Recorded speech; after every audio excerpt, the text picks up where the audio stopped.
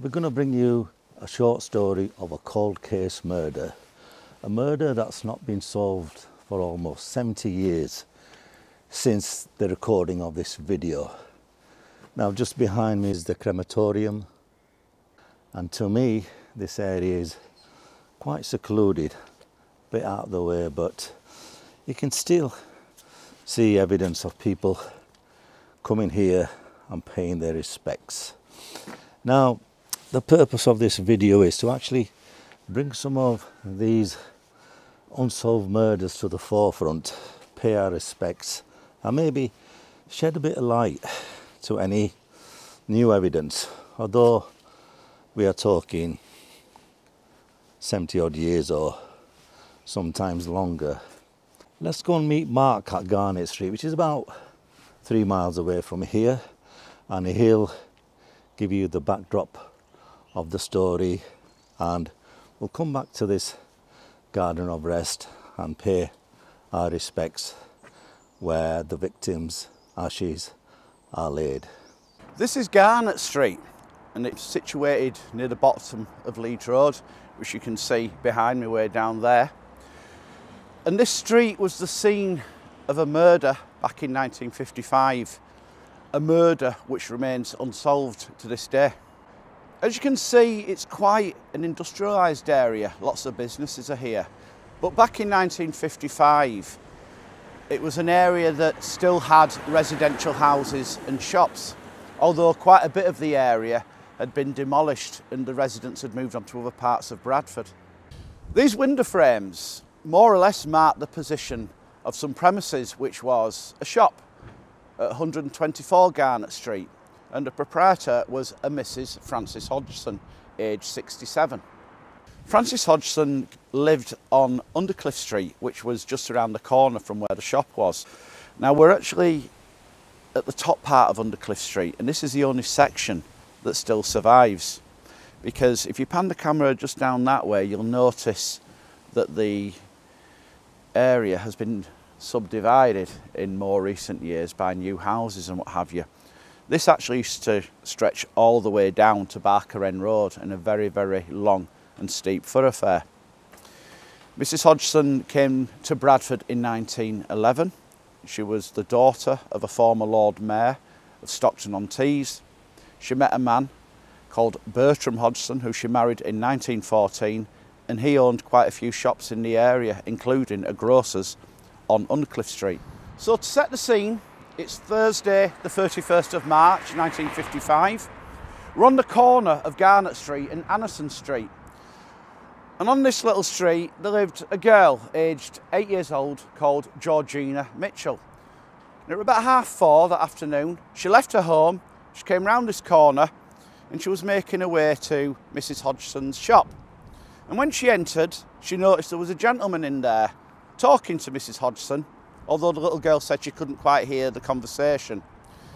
But anyway, the fella said to the little girl, you know, you go ahead, buy what you need to buy. And so that's what the little girl did.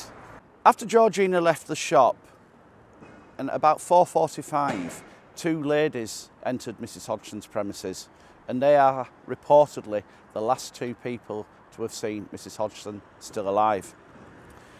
A little time after that, at around 5 o'clock, another local child, Eileen Romans, who was 14, who lived a little further up Garnett Street, she came into the shop where she found Mrs. Hodgson laid on the floor in a pool of blood. Mrs. Hodgson was still alive, so when the police came, they investigated the scene, and Mrs. Hodgson was transported to Bradford Royal Infirmary.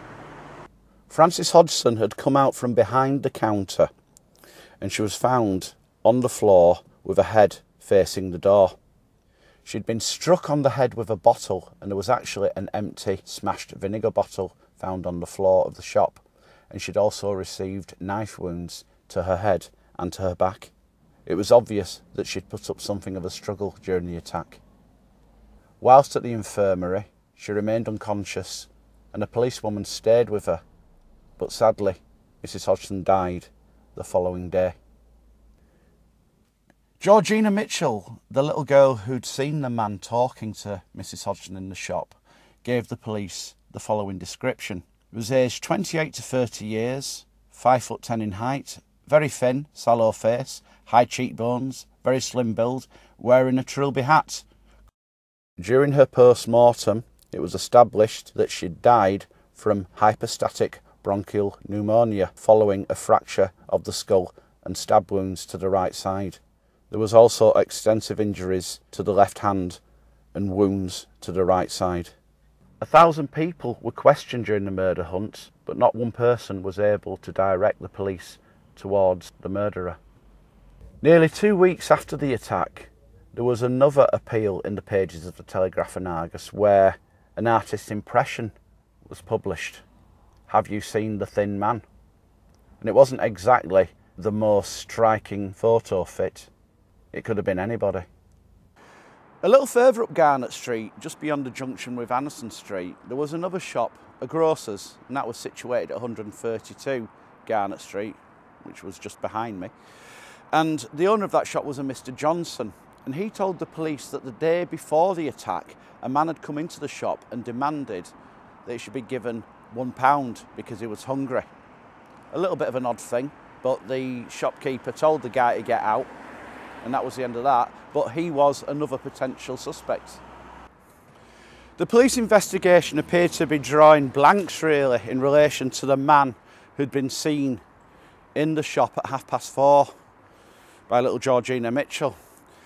And there was various appeals in the Telegraph and Argus for people to come forward. There was a rag and bone man, for example, that had been seen in the area around that time, but he was never located. The following day, a little boy had told another girl that he'd seen a man coming up Garnett Street with red marks on his jacket. Again, he was never located.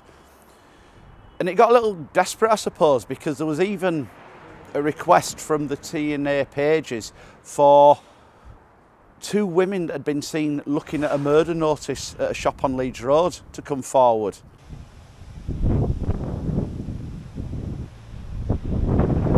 The Telegraph and Argus reported on the funeral of Mrs. Frances Hodgson. They said, detectives watched from a distance as the funeral cortege moved into the chapel at 𝗙𝗤𝗘𝗏 Cemetery today. Between 25 and 30 of Mrs. Hodgson's friends and customers from the Garnett Street area also attended. Many flowers were sent for the funeral by complete strangers whose sympathy had been aroused by the tragedy.